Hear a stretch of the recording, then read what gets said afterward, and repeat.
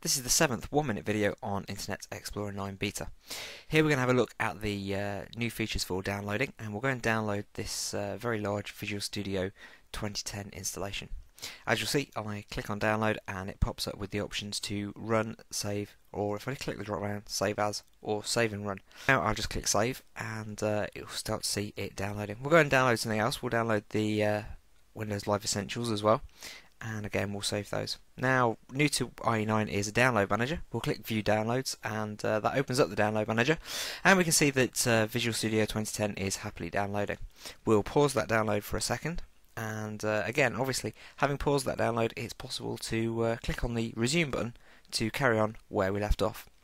Let's just close Internet Explorer and you'll be able to see that downloads continue to run in the background with the download manager. If we close the download manager and reopen Internet Explorer, then open the download manager,